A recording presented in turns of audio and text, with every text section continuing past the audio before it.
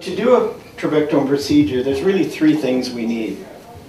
The first thing is the equipment system. The second is what's called a gonio lens. And the third is the disposables, which we have in a procedure pack. And let's go through each of those items. The equipment system actually consists of two pieces of equipment on a roller stand.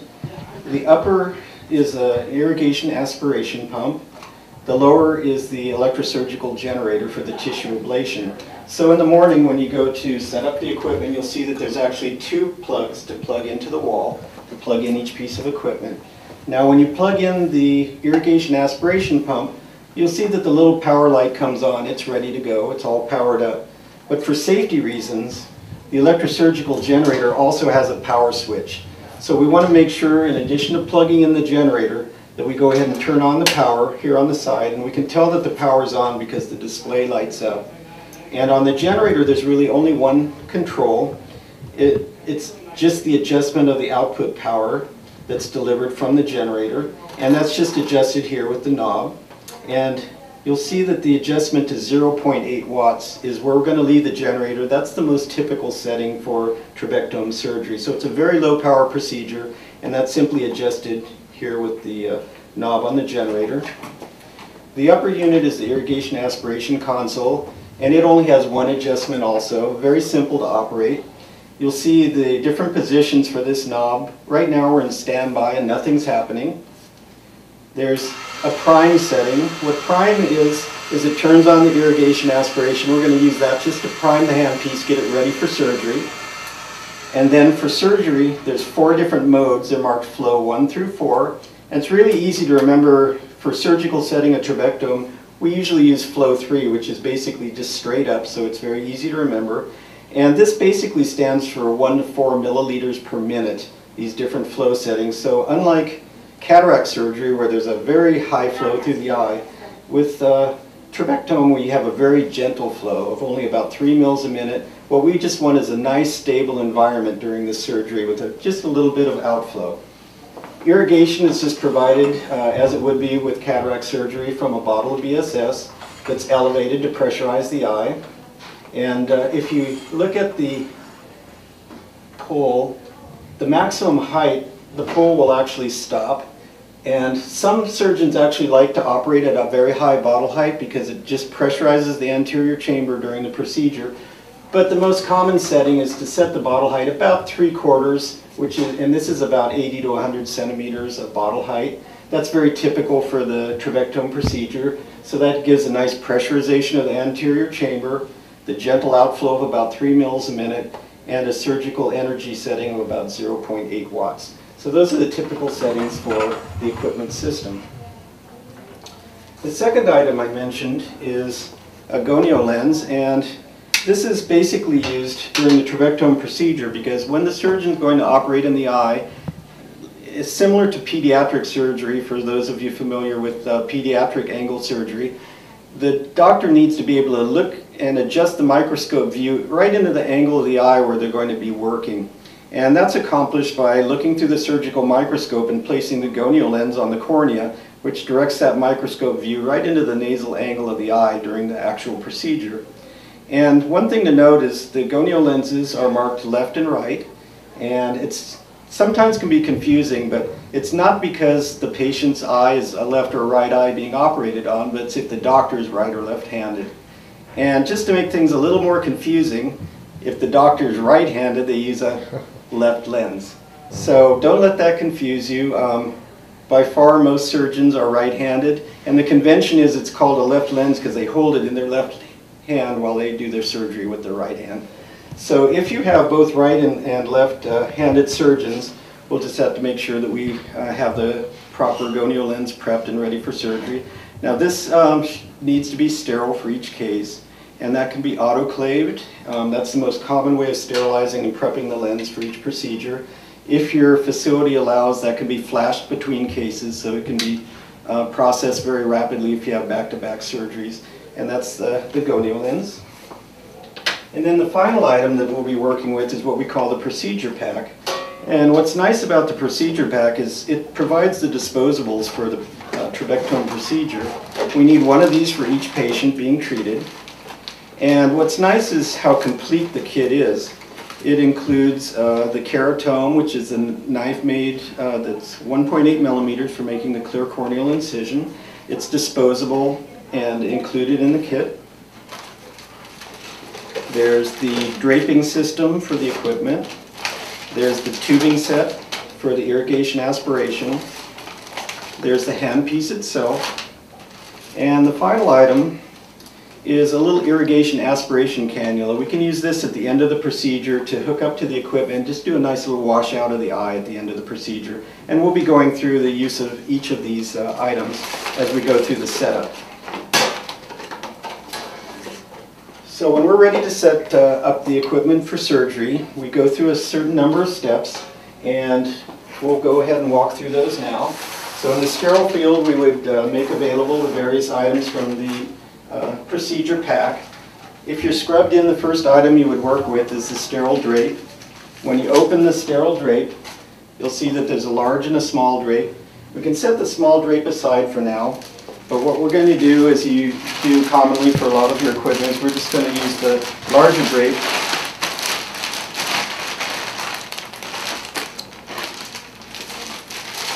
to drape the tray on.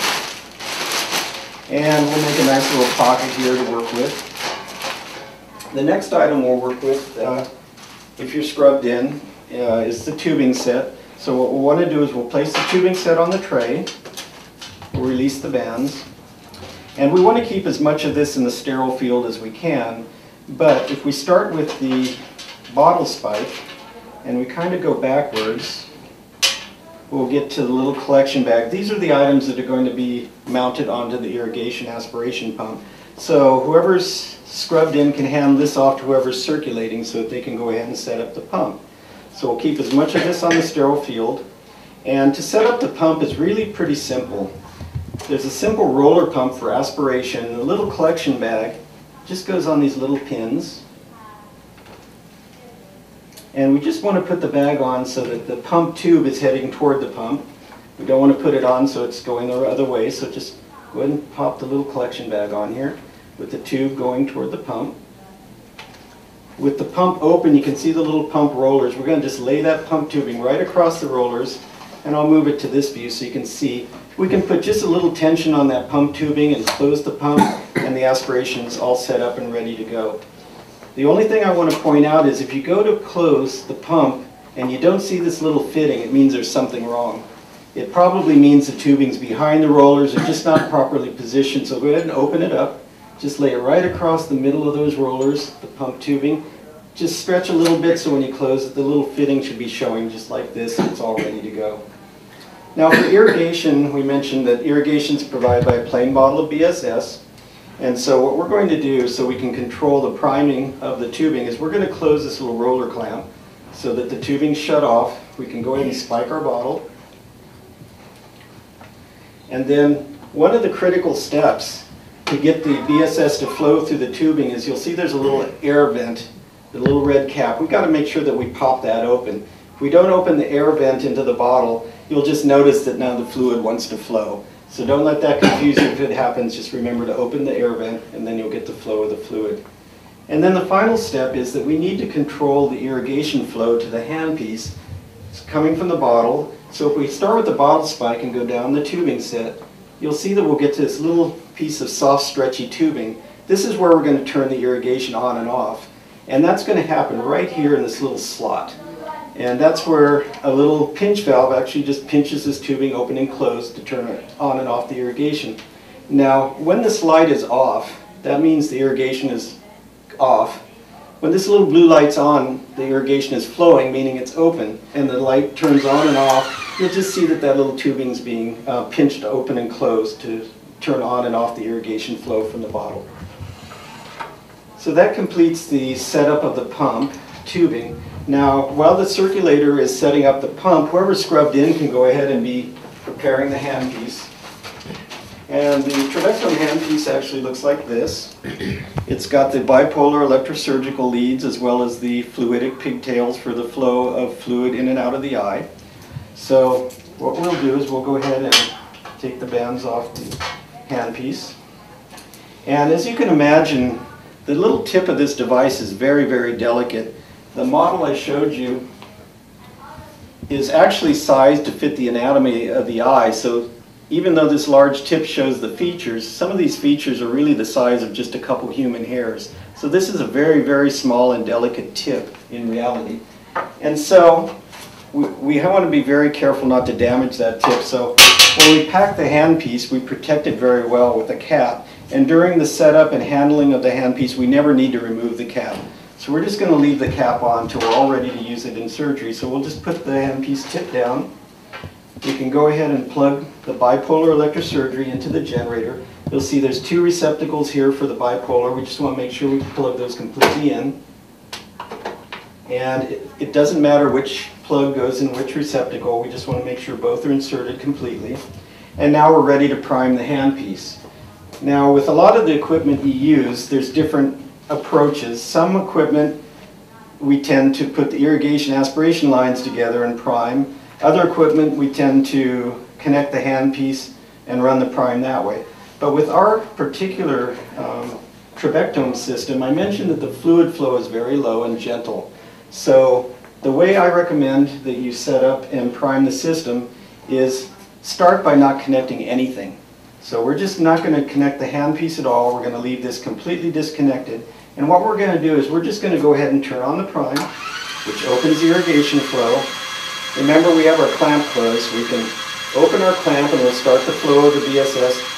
We can raise the bottle a little bit. And what we're going to do is we're just going to flush the irrigation line really good. Make sure all the bubbles and the fluid just flows out the irrigation line. And that'll happen very quickly if we don't connect the handpiece. So at this point, we'll just check, make sure the bubbles are flushed out. We'll have irrigation flowing from the tube. And then we can go ahead and turn off to standby. That'll stop the flow of fluid. Then we can just go ahead and connect the handpiece. And you'll notice that it only connects one way because of the male and female fittings. There's only one way we can connect it. We'll just leave the tip down in the pouch. And we'll go ahead and go back to prime. And all we do is just let the system run. What will happen is the irrigation will continue to flow into the cap. When the tip's submersed, the pump will aspirate through the aspiration line and we'll start seeing it drip into the collection bag. So when we see it start dripping in the collection bag, we can just do a quick visual check. At that point, we shouldn't see any bubbles in the line. If we do, we can just let the prime run longer. But once it's dripping, we don't see any bubbles in the line. We can go ahead and go to surgical mode, flow 3, and we're all set for surgery. So flow 3, a fairly high bottle height. It doesn't matter exactly what the bottle height is, but just an elevated bottle to get a nice pressurization of the eye, and 0.8 watts, flow 3, and we're all set for surgery. Now, when we're in surgical mode, one thing that can be a little confusing is how the foot pedal works, because when the surgeon is going to use the handpiece, the foot pedal has the following functions. When they press on the top button, it turns on the continuous irrigation, and that's left on during the entire surgery to irrigate the eye. Then as the surgeon steps down on the handpiece, it adds aspiration, and then you'll hear the tone. The tone is actually the firing of the electrosurgery during the ablation portion of the procedure. Now, this toggling on and off of the irrigation flow leaves the pump in either the on or off position for irrigation. So don't let that confuse you. If you, in the morning, you're setting up for surgery and you prime the handpiece and then you go to surgery mode and this is already on, don't let that confuse you. It's just because the foot pedal has been left in the continuous irrigation mode. Just go ahead and toggle that off and you're all ready to go. So in surgery mode, the irrigation can be either on or off, just depending on how the foot pedal has been left before. And we just want to go ahead and toggle it off so we're ready for surgery. Let's just walk really quickly through the surgical procedure in case you're scrubbed in or supporting the surgery. It's a very minimally invasive surgery. It typically takes about 10 to 15 minutes. And the way the surgery goes is, one thing that's a little unique is this is angle surgery. So one of the first things you'll see is that the doctor is going to adjust the surgical microscope. They're sitting temporal, and they want a good view into the angle of the eye. So what they're going to do is they're going to first tilt the microscope so that they get a nice view into the angle of the eye. Then they're also going to tilt the patient's head away to even get a better view. So what you'll see is an adjustment of the microscope, and for these patients, we don't want to tape the head down as we do in some surgeries, because we're actually going to be turning the patient's head. So we'll see the doctor set up, get the angles adjusted, and probably ask for the gonio lens. They may very likely just place the gonio lens and make sure that all the angles have been established so that they can see the anatomy nicely before they get started. Then for the procedure, what they'll do is they'll make the clear corneal incision, 1.8 millimeters. Then they're ready to use the Trabectome handpiece. And if you're scrubbed in, we mentioned that the tip is really delicate, but when it's time to actually use the handpiece in the surgical field, the cap can be removed as follows. And it's very important to remove the cap without damaging the tip. And the trick to that is simply grab the cap and the handpiece. You don't need to pull on the cap, just twist. And when you twist, you'll see there's a little ramp and you'll hear a little click. When you hear that click, the cap completely releases and we can remove it without touching anything. So we really want to avoid pushing the cap off to the side or scraping the cap along the plastic or touching the tip to anything. What we want to do is just twist to open, carefully remove it without touching anything, and hand it on and off of the surgical field again without the tip really touching anything. You can imagine if the tip snags a drape, what happens is, if we go back to our model, this delicate little tip will snag and it'll actually bend the tip, and then we have to replace the handpiece because it's no longer functional. So if we're careful in how we handle the handpiece, that's really no problem at all. We just want to be careful not to snag the tip on anything. So when the doctor's ready to start the surgery, they'll take the Trabectome in one hand and the gonio lens, and what they'll do is they'll turn on the continuous irrigation. They'll enter the incision. They'll go across the anterior chamber of the eye until the tip's approaching the nasal angle. At that point, you'll see them place the lens and direct the view right into the angle of the eye. What I'll do here is I'll switch over to my little model. So what they've done is they've come temporally into this nasal part of the eye. What they're going to do is place the tip right in the Schlemm's canal. Then you'll hear them go down on the foot pedal. And when you hear the tone, they're firing the electrosurgery and moving along Schlemm's canal. What they'll do is they'll come in from the incision and go one direction. And usually they can open up about 60 to 90 degrees in one direction. Then they'll come back to the center, reverse, start off where they left off, and typically extend. And we can usually do about 90 to 120 degrees of the opening of this trabecular meshwork in the nasal sector. And that's sufficient to expose a lot of these collector channels and reestablish the outflow in the eye. So once the ablation is completed, the surgeon will withdraw the handpiece from the eye. And if this is a standalone trabectome case, oftentimes the surgeon will want to go back in and just do a little washout of the anterior chamber, particularly if there's any residual viscoelastic in the eye, because we don't want that to move into the collector channels and cause the pressure to actually rise after surgery. And so that's where we would use the little irrigation aspiration cannula, which we have in our little kit. It's basically a modified Simcoe. And again, what we do is we just disconnect the handpiece and set it aside so that we can connect the little IA cannula to the fluidic set. Again, it only connects one way, and there's no priming or anything that needs to be done. What the surgeon will do is they can insert this little IA cannula right through the same incision, and then they can use the foot pedal to do a nice little washout of the anterior chamber to clear the eye of any residual visco. And the other thing you'll often see in this surgery is that you'll see a little blood enter the eye. And for most eye surgery, seeing blood in the eye is not something very positive. But in this particular procedure, it's actually very typical. And so when the surgeon opens trabecular meshwork, some blood oftentimes comes into the eye, not because they're cutting tissue that bleeds, but once they've opened up this communication to the venous circulation, when the pressure in the eye drops, oftentimes a little blood will reflux from the venous circulation back into the eye. And actually in trabectome procedures, most surgeons like to see a little blood come back in the eye, because what it does is it confirms that they've opened up the tissue and establish this communication of the fluid between the anterior chamber and the vascular circulation. So in this procedure, it's very typical to see a little blood reflux coming into the eye. Sometimes that's washed out, but oftentimes we'll close the patient with a little bit of blood in the eye, but that resolves very quickly post-operative and doesn't cause any real issues. It just resolves and goes away in the course of a day or so. And cleanup of the trabectome is very simple because everything's disposable. Basically, it's just the reverse of setting things up. And what we do is we can just go ahead and remove the items from the pump. The handpiece, everything's single use. Most hospitals will consider this a sharp, the easiest way to dispose of it. Just go ahead and cut off the cord. Just take the whole handpiece, you can toss it into your sharps disposal.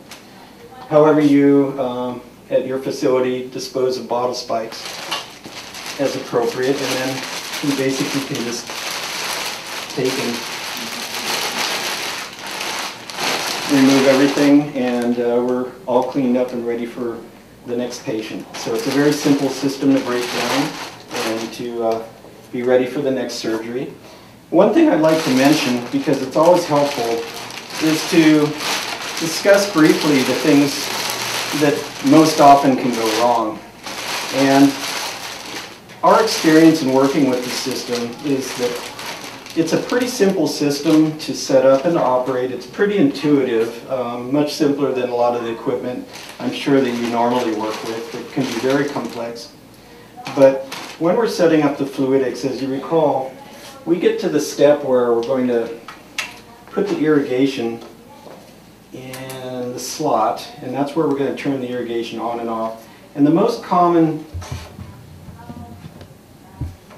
setup problem is just not getting that tubing inserted properly into the slot. So what happens is, if it doesn't get in the slot, you can imagine basically it's just never turning off because it's never being pinched closed.